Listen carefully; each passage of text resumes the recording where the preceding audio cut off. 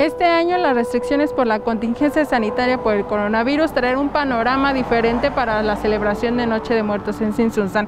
En un recorrido realizado, los habitantes comentaron que este año será triste y también difícil porque hay que priorizar la salud, pero también continuar con esta tradición.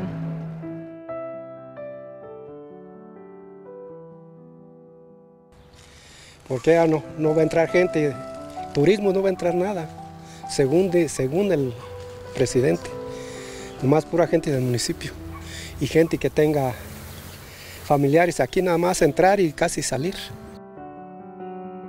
En un recorrido realizado, José Bedoya, quien cada año se da un tiempo para montar una ofrenda en la tumba de sus padres, platica que es buena la medida de cerrar los panteones, pero también será desolador, ya que para ellos esta tradición es un momento de convivir con sus seres queridos que se adelantaron en el camino, además también momento en el que se sienten acompañados por los visitantes.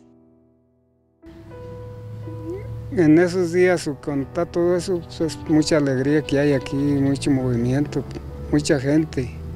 Y si no hay nada, pues va a estar algo triste, pienso yo, ¿verdad? ¿Quién sabe?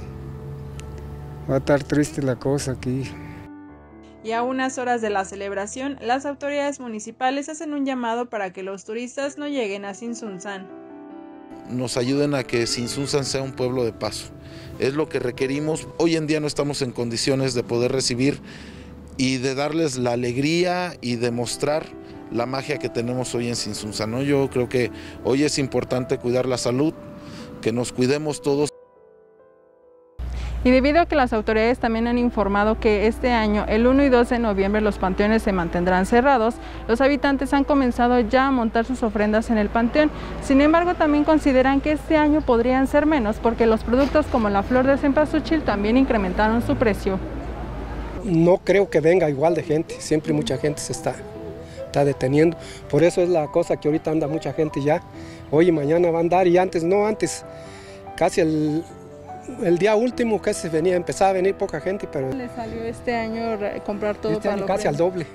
Ajá, porque ¿cuál fue el costo de los productos? Pues todo, como le digo, pues todo viene al doble. Aunque falta muy poco para la celebración, aún no se observan filtros sanitarios en las entradas de los panteones para quienes deciden ingresar a poner sus ofrendas. Asimismo, los dos panteones de la cabecera municipal no cuentan con bardas perimetrales de gran altura, por lo que podrían fácilmente ingresar por ellas cualquier ciudadano. Sobre esto, el alcalde señaló que a partir del 31 de octubre se desplegará un operativo de 60 elementos para vigilar la zona. Cada año, el panteón se pinta de amarillo y rojo. Este 2020 el panorama parece no ser igual, aún son muchas las tumbas que se mantienen con los adornos del año pasado, con el pasto crecido, las flores antiguas y las cruces anteriores.